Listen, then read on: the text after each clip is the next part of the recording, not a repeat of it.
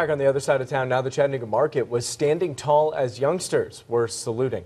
The market was welcoming scouts to Chattanooga, celebrating 100 years in the making. Around 150 troops packed into the market to participate in scouting activities like Pinewood Derby races and rope and candle making, and so much more.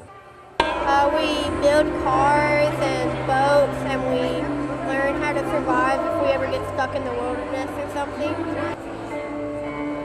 That young man there also encourages others to join Scouts because he says it's tons of fun.